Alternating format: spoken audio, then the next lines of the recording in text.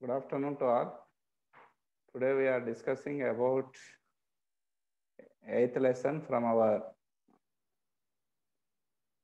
chapter 7th one from 9th EM about chemical reactions and reduction, oxidation, and its daily life uses. Myself, B. Rajendra, School Assistant Physical Science, PHS Nutankal. Our topic, yesterday we learn about 4 main types of chemical reactions that are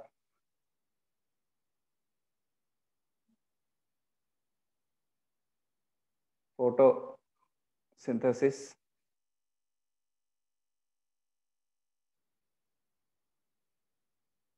and that is known as chemical combination.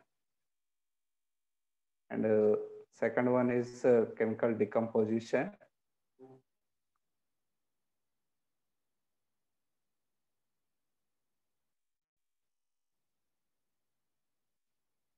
First one is photosynthesis or chemical composition, means 2 or more elements add and forms only one new product. Second one is decomposition. Only one reactant will be decomposes more than 2 or more than 2. That is known as chemical decomposition. Other 2 types of chemical reactions today we learn. One is single displacement and another one is a double displacement. Single displacement means in a chemical reaction, one molecule will be divided or replaced with another chemical. One element is replaced with another one, that is known as single displacement. Double displacement means 2 elements will be replaced with each other, vice versa. That is known as a double displacement reaction. So mainly we can classify the 2 chemical reactions that 4 types. One is chemical combination or synthesis. Second one is chemical decomposition. Third one is single displacement. Fourth one is double displacement. Now displacement reaction. In displacement reaction, one element displaces another element from its compound and takes its place therein. Displacement of hydrogen from acid by metals. Generally, metals which are more active than hydrogen displaced is from the acid. Let us observe the reaction in following activity. Zinc plus HCl gives rise to ZnCl2, zinc chloride plus hydrogen gas. Here, the reactivity nature is more to that metals. So, metals will replace the hydrogen from the chlorine. So, that's why here occurs the replacement reaction. Here, description, single replacement reaction occurs when one element is replaces another in a compound. Here BC is a combination of 2 elements and it is reactive with a element of A. A is replace the C from B. A is replace the C from B. So products will become as B plus AC. A replaced element B on the product side to be from AC and B ends up alone. The chemical reactions we are taking as examples: ferrous reactant with copper sulfate. Sulfate will be replaced with ferrous. So copper plus ferrous sulfate will be forms. Here ferrous replaces the sulfate and forms ferrous sulfate. Copper remain lonely. In this way, replacement reactions will be occurs. Here, from our textbook, there is an activity. Take a small quantity of zinc dust, zinc metal dust in a conical flask and add dilute hydrochloric acid slowly. Here, we are already observed that zinc plus HCl gives rise to ZnCl2 plus H2. Here, Cl, HCl, from that HCl, Cl is replaced with zinc. So remaining hydrogen forms hydrogen gas. That hydrogen gas fills in that balloon. The red color balloon we observing in the picture. So the balloon is filled with H2 gas. In this reaction, the chemical replacement occurs. So now take a balloon and tie it to the mouth of conical flask. Closely observe the change in the conical flask and balloon. The balloon will be increasing, the size will be increasing due to the evolves of hydrogen gas from that chemical reaction. So you can see the gas bubbles coming out from the solution and the balloon bulges out. Zinc pieces react with dilute hydrochloric acid and liberate hydrogen gas as shown in below. Zinc plus 2HCl gives rise to zinc chloride plus hydrogen gas. Yes, chlorine gas is replaced with zinc metal. So single displacement reaction occurs. In the above reaction, the element zinc has displaced hydrogen from hydrochloric acid. This is the displacement reaction. And another one you have to take. Take 2 iron nails and clean them by rubbing with sandpaper. Why you are cleaning that nail? Because it will be forming with some oxides, means rust. So for removing the rust, you will be rub with sandpaper. Take 2 test tubes and mark them as A and B. You take 2 test tubes. One is labeled as A and another one is labeled as B. Take about 10 ml of copper sulfate solution.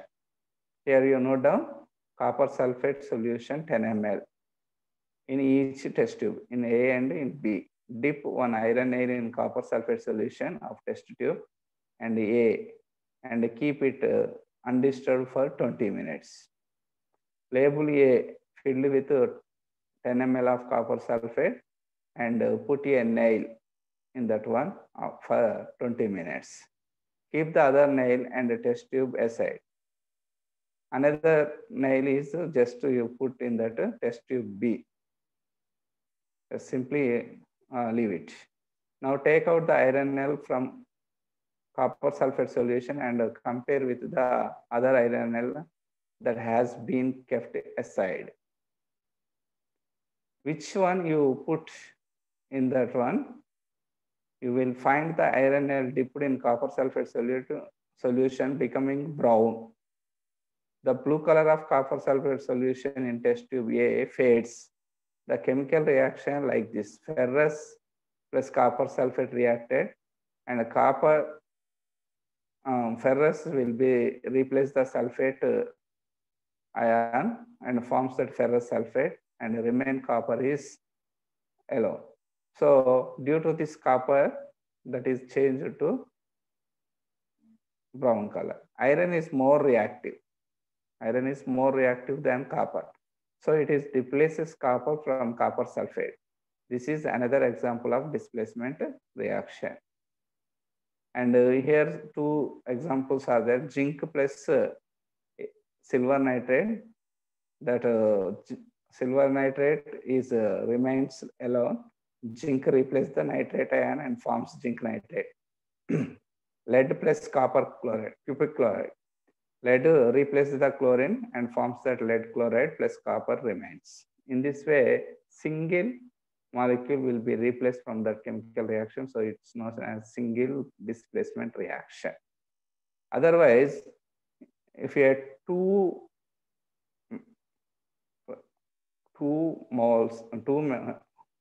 molecules will be replaced each other, vice versa, then it will be forms a double replacement reaction. Double replacement reaction occur when a metal replaces a metal in a compound and a Non-metal replaces a non-metal in a compound from two compounds. Here AB is one combination of molecule plus CD is another combination of molecule. After chemical reaction, the A is replace the C, B is replace the D and forms BC and AD. In this way, silver nitrate plus sodium chloride. If it reacted, silver will be replaced chlorine, silver chloride plus sodium replaces NO3. It forms that sodium nitrate. As potassium sulfate with barium nitrate, potassium nitrate forms and barium sulfate forms. In this way, molecules will be replaced with each other. This is known as double replacement reaction. For this double replacement reaction or double displacement reaction, first we, in this lesson, first lab activity we done.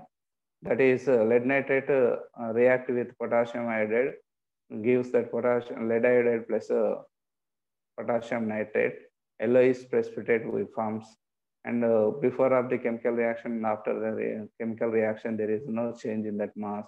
So the statement gives as law of mass of conservation. We neither create or not destroy the mass. Same a chemical reaction is the example for double displacement reaction. So here we done this activity. Take a pinch of lead nitrate and dissolves in 5 ml of distilled water in a test tube. Means preparing the 5 ml of preparing the lead nitrate solution. Same like take a pinch of potassium iodide in a test tube and dilute in a distilled water. Means potassium iodide solution also have to prepare. Mix these two solutions in another test tube.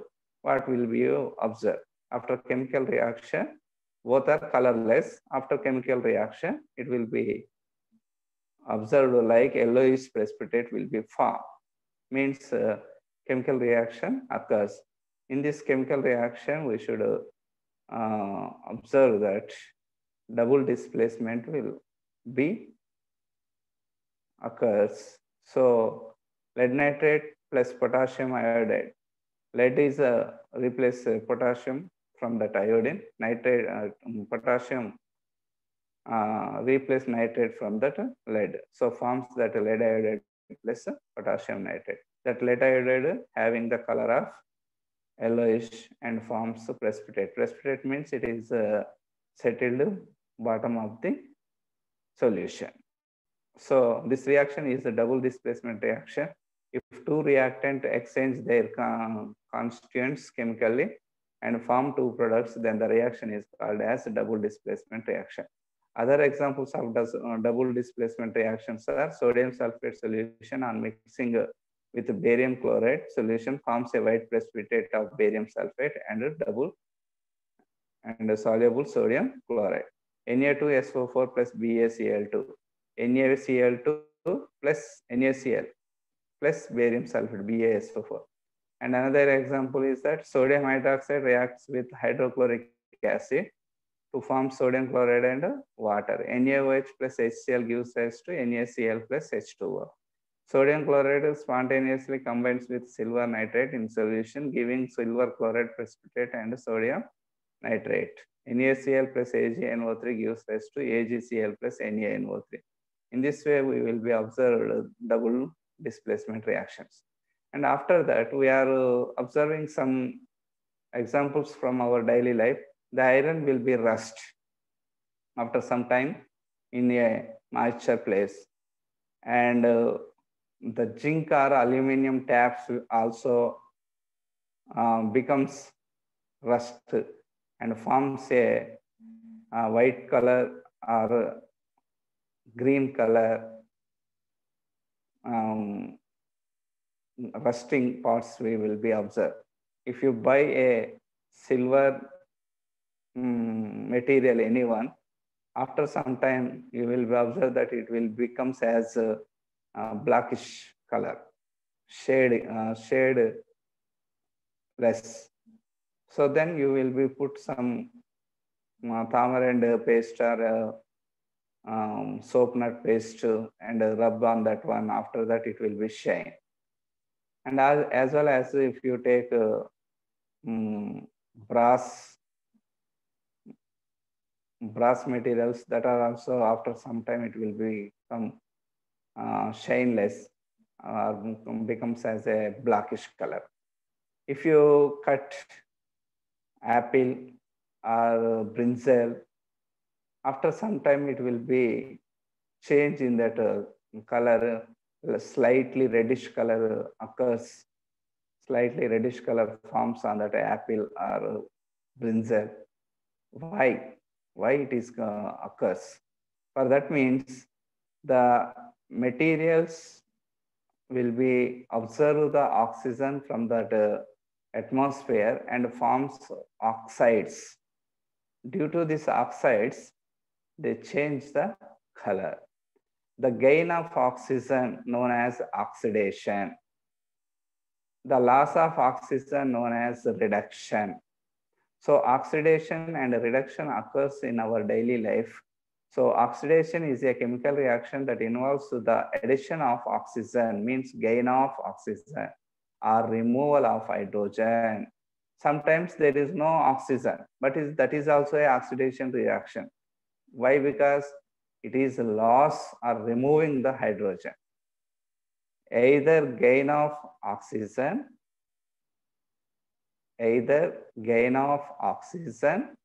or loss of hydrogen, remove of hydrogen, known as oxidation reaction. Oppositely, reduction is also a chemical reaction that involves the addition of hydrogen or removal of oxygen. If in that reaction, gain of hydrogen, either gain of hydrogen or either add of hydrogen or loss of oxygen or remove of oxygen, known as reduction chemical reaction. Oxidation is loss of hydrogen. Oxidation is loss of hydrogen or gain of oxygen. Reduction means reduction is gain of hydrogen or remove of oxygen. From our textbook, activity 11, take a 1 gram of copper powder in a china dish. Means a small glass dish, you take a copper powder. Copper powder means copper. Copper we know very well in that color of brown, blackish color or brown color. The dust you have to take 1 gram and put on that china dish and put it in that air only, simply. And after some time, it will be observe the oxygen from the atmosphere in the presence of sunlight. Means it is to take some heat from that sunshine. Means observing the heat in the presence of sunlight, copper powder is observes the oxygen and forms that cupric oxide. The cupric oxide color will be changed into blackish color. Means when the change of the color occur, we observe, that means it is the copper oxide forms. Means it is gain the oxygen. It is gain the oxygen. So oxidation reaction occurs. In the activity on heating copper, it reacts with oxygen present in the atmosphere to form a copper oxide. The reaction is shown as copper plus oxygen. Observing the oxygen in the presence of heat, it forms copper oxide in the black color. In the activity on heating copper, it reacts with oxygen present in the atmosphere from the copper oxide. It is changed into the color of black. So it is the oxidation reaction. And another one you should observe here. One side, you take a long test tube, you put a copper oxide in between of the test tube. It is reversely activity. That is gain of oxygen, oxidation reaction. For the reduction of oxygen, for the reduction of reaction, you done this activity. You done this activity. Take a long test tube. You put that blackish copper oxide in between of the test tube and release hydrogen gas. Means gain of the oxygen. For the gain of the oxygen, you should provide the H2 gas. That left side, you have to provide the H2 gas and heat on it. For that heating, you have to put a Bunsen burner and give the heat to that black copper oxide. Copper oxide is the blackish color. Hydrogen gas is provided from the left side. Releasing of the hydrogen gas comes to near the copper oxide and react with that and observe the oxygen from the copper oxide. Hydrogen gas observe the oxygen and forms the hydrogen plus oxygen as a water molecule. So removing of the oxygen from the copper oxide, only remain, what will be remain? Copper only remain. So after completion of this reaction, you observe that the change of the color and remain only copper. What is the color of copper? Brown color. So brown color will be appears. So here copper oxide observe the hydrogen gas and remove the oxygen. Removing of the oxygen means or gain the hydrogen means it is the reduction reaction. Generally, observing of the oxidation, oxidation reaction is occurs. And removing of the oxygen or gaining of the hydrogen, it is the reduction reaction.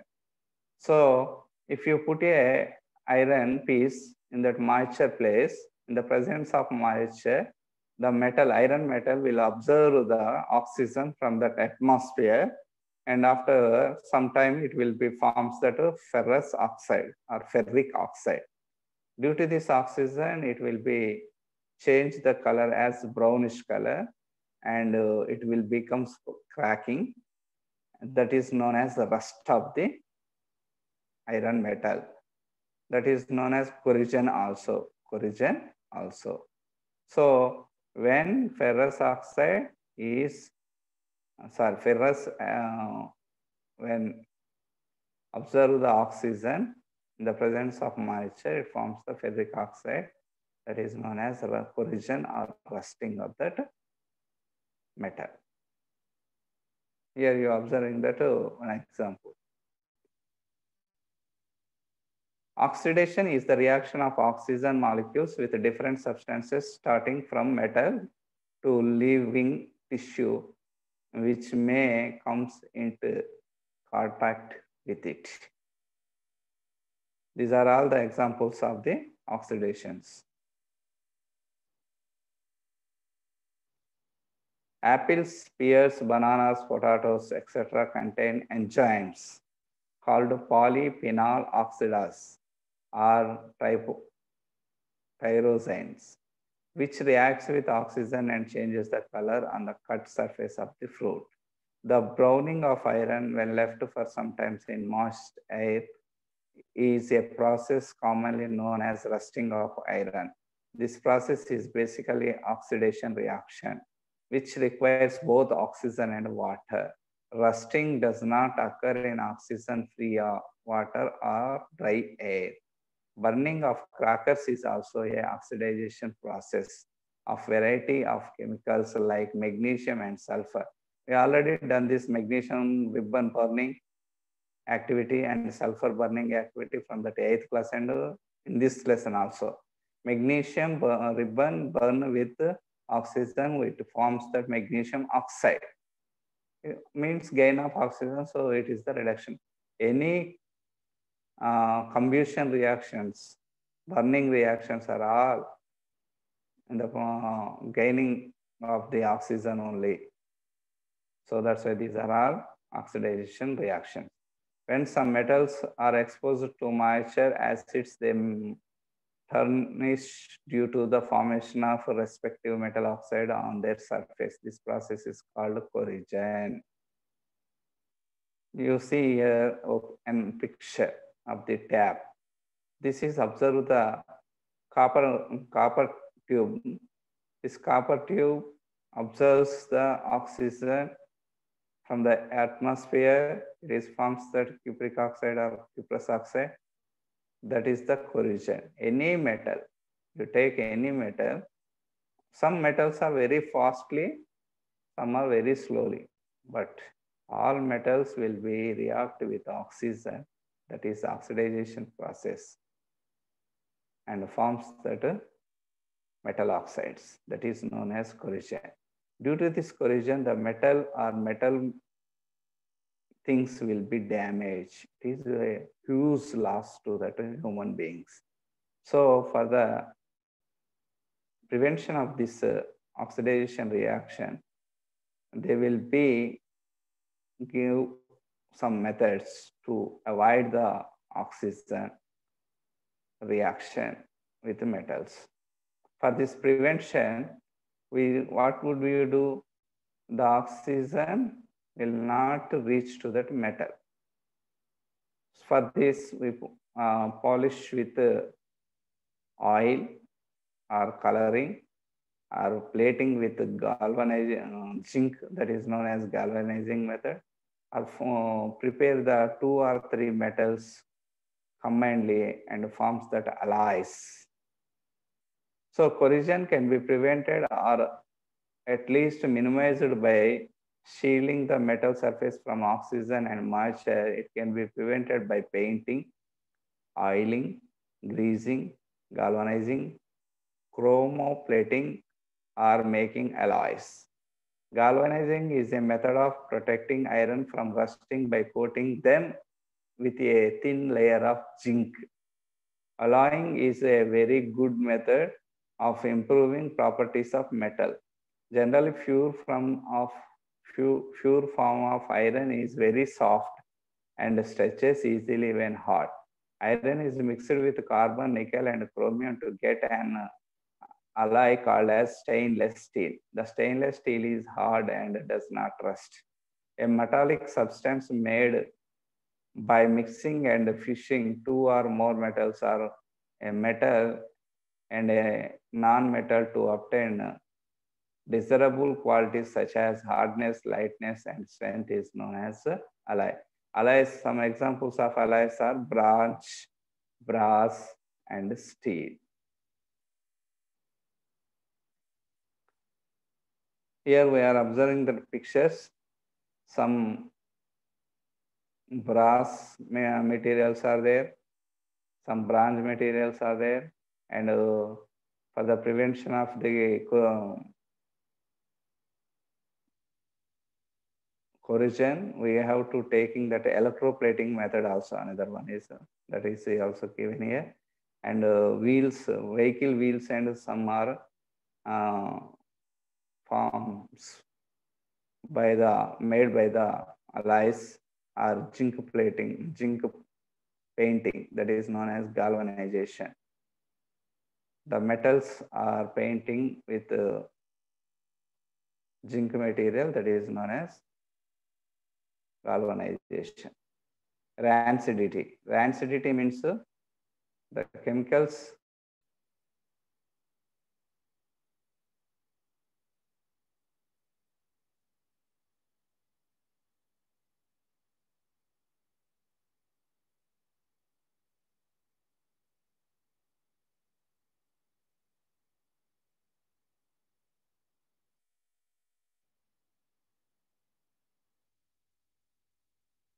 rancidity. Have you ever tasted or smelled that some food materials will be spoiled after some time or long time? If your packing is loose or cut it, the oxygen will be supplied to that food material and forms oxidation reactions, and it will be spoiled. This is known as rancidity. So that's why the food material will pack tightly and filled with some nitrogen gas also. For example, lace, are in our daily life that pindi vantalu. These are all packing tightly in a container, steel container or a plastic container, prevents the oxygen supply to that food materials. If any leakage is occurs, then the oxygen react with food material and forms that oxidation reaction, and it will be spoiled. That is known as rancidity. So rancidity means the spoiling of food. The spoilage of food can be prevented by adding preservative like vitamin C and vitamin E. Usually substances which prevent oxidation and antioxidant are added to food containing fats and oil, keeping food the tight containers. For example, lace. Here from our textbook, there is a question is there. For that question, I wrote these answers. Mole concept. From that mole concept, there is a answer. Atomic oxygen means only atom. So you indicated with symbol of O. This molar mass is 16 grams. So it is having the Avogadro number, that is 6.022 into 10 to the power of 23 atoms of oxygen. Like this, I wrote this. Water. Water means it's a molecule. The symbol is H2O. This molecular mass is 18 grams. The 18 grams of the water molecule having 6.022 into 10 to the power of 23 water molecules. For example, sodium ion. Sodium ion means Na plus. So it is contains with 23 grams molecule molar mass and having that Avogadro number 6.022 into 10 to the power of 23 molecules. In this way, okay, this is our chapter.